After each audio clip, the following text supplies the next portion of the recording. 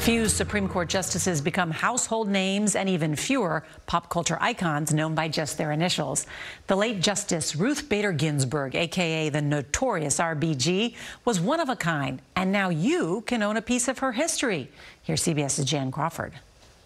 I like this little vignette because it shows a little bit of everything of hers. Hers refers to the late Justice Ruth Bader Ginsburg, and a little bit of everything is up for auction. So that's her ice bucket.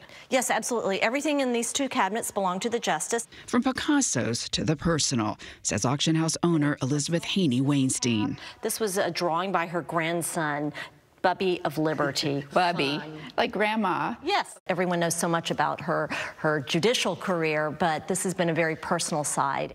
This painting hung in her entryway, her beloved late husband Marty's pots and pans visible on the kitchen wall.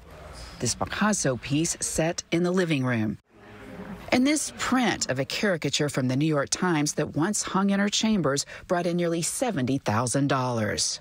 The proceeds will go to one of Ginsburg's great passions, the Washington National Opera. What does this tell us about Justice Ginsburg and the person that she was? That she had a tremendous impact on a wide range of people. And they love her legacy, and they want to hold on to a part of that.